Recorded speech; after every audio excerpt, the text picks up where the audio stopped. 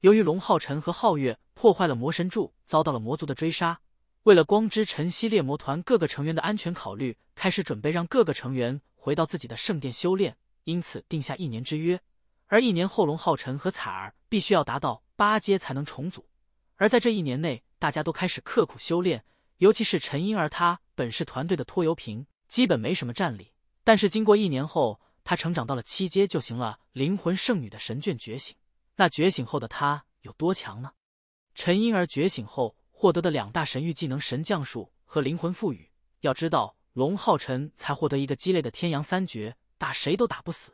而彩儿的死神7绝要比龙皓晨强不少。而陈婴儿获得了一个变态的技能灵魂赋予，就是他可以自己将自己见过的魔兽凭空创造出来，并且赋予灵魂为自己战斗。这个技能基本其实10分的逆天，比如他能召唤出6头地龙，就是模仿6头皓月的技能，6个头有6种魔法属性攻击，而且还能随着他的成长而进化。